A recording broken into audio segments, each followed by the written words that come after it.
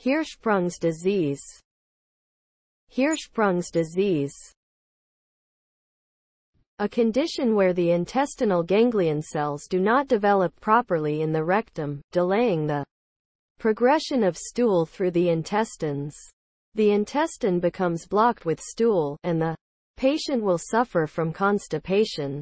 It often causes enterocolitis, inflammation throughout the intestines, which causes fever, fatigue, abdominal pain, diarrhea, nausea and vomiting. Symptoms: constipation, abdominal distension, loss of appetite, fever.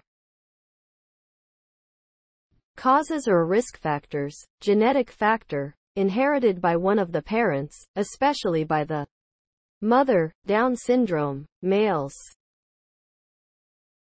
Diagnosis: abdominal X-ray with contrast enema, rectal biopsy, a sample of the rectum to examine for the presence or absence of ganglion cells and the presence of hypertrophic nerve trunks.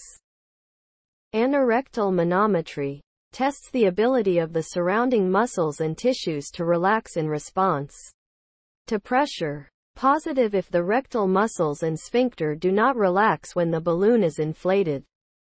Paralysis of the colon is detected. Treatment: pull-through procedure, removes the diseased section of the intestine and to pull the healthy portion of the intestine down to the anus.